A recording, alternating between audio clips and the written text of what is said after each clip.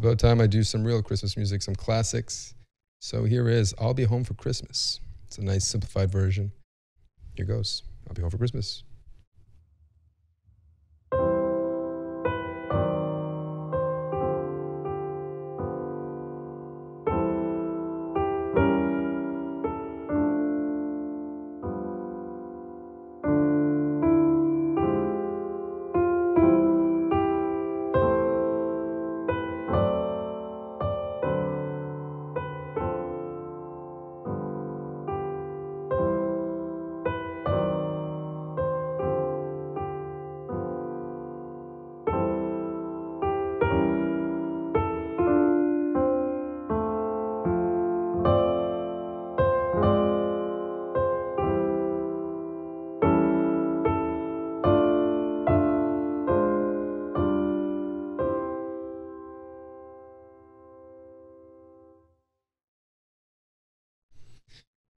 So let's do it. Let's have at it. I'll try to do as much as I can, and the rest of it will be on our website. Here are the left-hand chords. Let's take care of these first. If you have the left-hand chords in your pocket, your ear naturally gravitates towards the melody. So you'll be focusing all your attention on the melody as you perform it, and you want to have the left hand more or less, second nature. So best to deal with it first. Here we go. This is our first chord. 5, 3, and 1. For the full bar. 4 beats. Next bar, the bottom 2 fall to E flat and G flat. C stays put. Full bar, 4 beats. Moving on, next bar is another fall. These 2 again fall to D and F. For the full 4 beats. Next bar, the thumb finally falls to B. The bottom 2 stay put. Here's your first phrase. So, bottom 2 fall, bottom 2 fall, top falls. It's a bit of voice leading, Moving on to the next line, or the next bar rather. We start the same way we started the beginning of the piece. For the full bar. Now the thumb rises to C sharp. Make sure you scoot your hand up the key so you don't have to twist to catch that C sharp. Just move your hand up across the keys so you can reach that C sharp. For the full bar. Next we get 4 and 2. Next bar. 4, 3, and 1. That's that phrase. So one more time to recap the last 4 bars. Thumb rises. 4, 2 are already in place. Just press them down. And then 4, 3, and 1. Moving on. Use your 4th finger to pivot here because the 4th finger will again play an F, and we have 5, 4, and 2. All right, so you're coming from this chord to this chord. And you can see they have an F. They share a common F. Use that as a pivot. 4 beats. Again, the full bar is this chord. Moving on to the next bar, we have the 4 is still there. So again, you can pivot from here, pivot across to this. 4, 2, 1, A flat for the full bar. Moving on. This familiar chord is the chord we started the piece with. And now the middle note moves up to A, but the other notes stay put. So again, to recap, the last 4 bars we have 5, 4, 2, pivot on 4, 4, 2, 1, back to the beginning chord, and then the middle note moves up. And there you have it. Moving on to the next line, the next phrase rather. 1, 2, 3, F sharp. Now this middle note leaves and is replaced by a D, but the F sharp and C stay put for the next line. right? So we had 1, 2, 3. The A is replaced by a D. Again, both of these are for the full bar, 4 beats each. Moving on to the next bar, the 3 falls to a 4 on F natural. Although, if you want to play it with a 3, I'm not against that either. And the final chord of these 4 bars is this. 5, 3, 2, and 1. So to recap the last 4 chords, the 4 bars are 1, 2, 3. 2 is replaced by 5 on D. Middle note falls. You can play with 3 or 4 there. And the final chord, G dominant 7 in second inversion.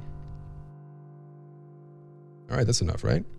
So make sure you learn these really well. You don't want to think about them when you play. You just want them to be there in your hands. So.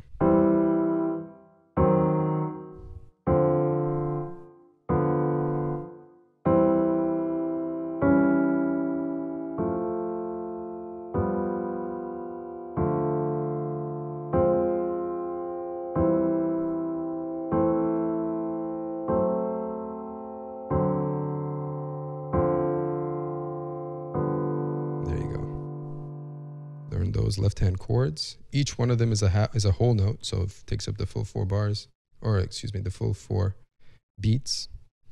And here we go with the right hand. Let's do it alone. 4. Let's do the notes first, and then we'll take care of the rhythm. 4 on C. B, D, then back to C. Thumb on G. And then another G, but replace it with your second finger. And hold that for a while.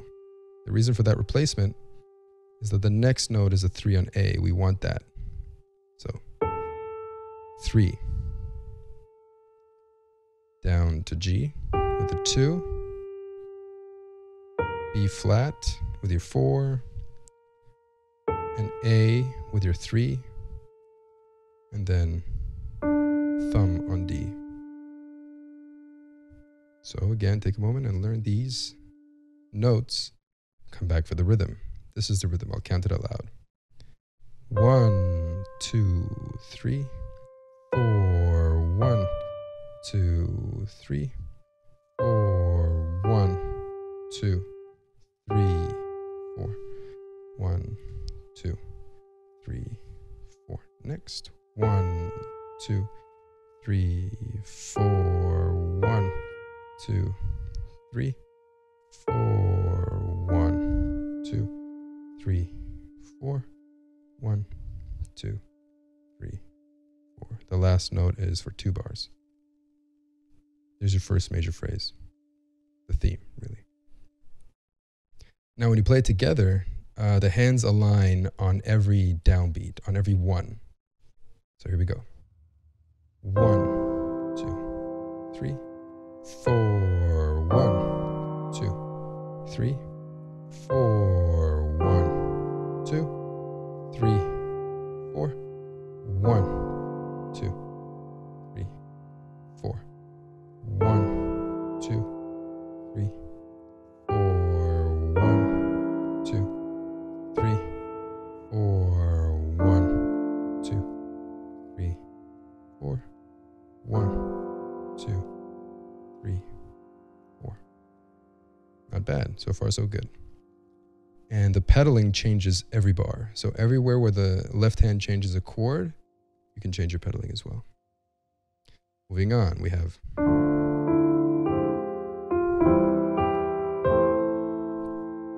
right hand. We know the left already, so let's do the right hand. Just the notes, then they're counting. 1, 2, 4 on G. Then we fall down to F. Now it's your first finger on E. Second finger on G. And a 5. Moving on. 3 on B, D with your 5, another 5, and 3, another 3, a second finger, an A. Hold that for a while, and then resolve to a G with your thumb. So again, take a moment, learn those notes, and here's how you count it. 1, 2, 3, 4. 1, 2, 3, 4. 1, 2, 3, 4. 1, 2, 3, 4. 1, 2, 3, 4. 1, 2, 3, 4. 1, 2, 3, 4. 1, 2, 3, 4. Cool, cool, cool, cool. Both hands. Here we go. Again, the left hand is plays a chord at the start of every bar. Right? So wherever there's a 1, when you say 1, that means there should be a new left hand being played. Here we go.